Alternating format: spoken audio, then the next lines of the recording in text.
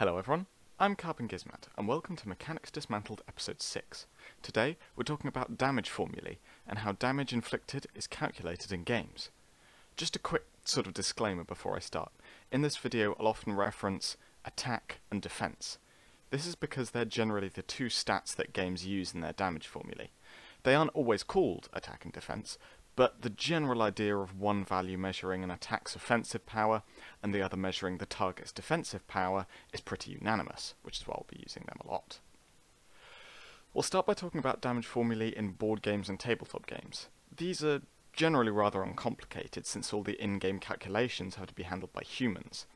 If you have to crack out a calculator every single time you perform an attack, it slows down the pace of the game to a crawl, and unless you particularly love doing heavy maths, that can make the game incredibly boring.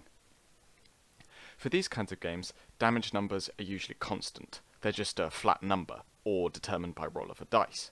The most complex they'll ever get is a few dice rolls plus a modifier, since these can be done by a human player within just a couple of seconds.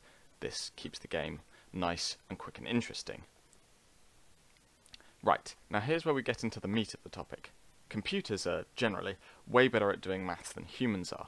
This means that the damage formulae of computer games are not limited in terms of complexity. You can get away with some really wacky and complex things which would take humans far too long to be at all practical, but are more fine-tuned to work with your game. I'll start off talking about what makes a good damage formulae, and then I'll go through a few of the basic archetypes and give you a taster of how different games do it. So, what does make a good damage formula? Well, the only golden rule is that it should make sense within the context of your game. If all the players in your game have somewhere between 100 and 200 health, and your damage formula results in like 500 damage every attack, then there's not much point in having a damage formula in the first place, since every attack is pretty much going to be a one-hit kill. There's nothing wrong with having a game where every attack is a one-hit kill, but it makes having attack, defense, and health in the first place sort of redundant. For such a game, you probably want to develop a damage formula which produces damages in the 0 to 200 band, so hit points and damage actually mean something. Now, let's take a look at some examples and how games actually do it. One of the most popular damage formulae is attack minus defense. This is good because it's super simple and super easy for humans to comprehend, and someone can look at a character with 50 attack and a character with 35 defense and instantly say, aha, that attack will deal 15 damage. Notable games that use this formula include Fire Emblem Heroes and Otherside. The problem with this formula is that if the target's defense value is greater than or equal to the attacker's attack value, the attack will always deal 0 damage. You can't even damage your target with constant attrition, and while you may want this to be a feature of your game, it highly incentivizes maxing out your defense and making yourself invincible to lower level attacks. Hence, a lot of MMORPGs tend to not use this formula, because if your defense is so much higher than your fellow players of an equivalent level, you'll just be borderline undefeatable. Right, let's move on.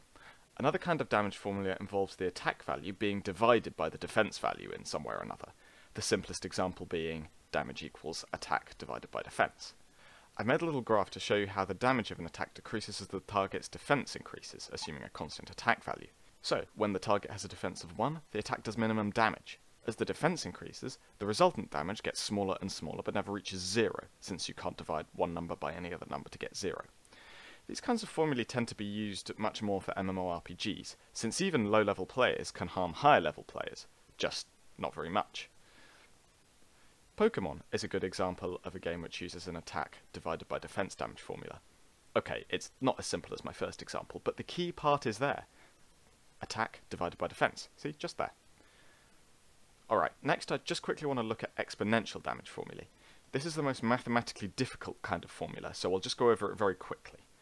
The basic idea is that you divide the attack value by a certain number raised to the power of defense over attack, like this. I won't go into the deep maths, but basically it means that the damage reaches its maximum when defense is 0, and it never reaches 0 entirely. It also has a much gentler curve than attack divided by defense, so becoming near invincible by maxing out defense becomes a far less viable option. Here are the graphs for the last two kinds of formulae side by side. Look how much gentler the curve of the second formula is, even when taken over a much wider range of defense values. The last thing I want to talk about here is the inclusion of randomization in your damage formulae. If you want to learn more about randomization, you can go check out Mechanics Dismantled episode 3. Brief plug over. Let's get back to the current video. XCOM is a good example of a game which heavily relies on randomization to determine damage, as each of its weapons deals damage within a certain range. So actually, no attack or defense values are needed here, it just picks a random number within the range. Some formulae, including the aforementioned Pokemon, have a random modifier alongside their standard formula. In the case of Pokemon, this essentially makes the attack deal between 85 and 100% of the damage calculated by this part of the formula. The range of possible damage formulae is basically unlimited, since there are infinite different mathematical formulae you could make.